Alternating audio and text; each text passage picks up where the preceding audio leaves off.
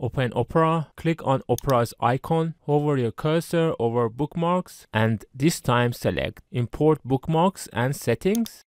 Click on here and select where you want to import your bookmarks from. In this example, I'm importing bookmarks from another Opera browser, so I select Bookmarks HTML file. To learn how to create this HTML file, please watch my video how to backup Opera bookmarks, link in the description. So select Bookmarks HTML file. Then click on Choose File, go to the folder where you have saved the HTML file.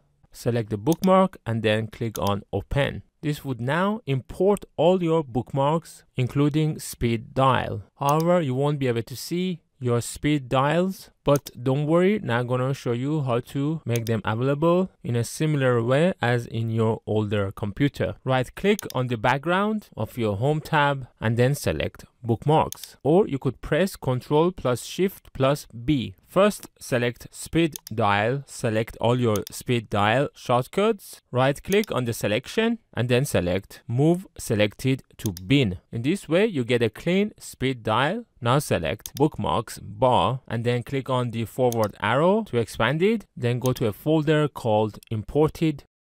In here you could see a folder called Speed Dials. Open it and now click and drag to select all your speed dials and then right click and select Cut.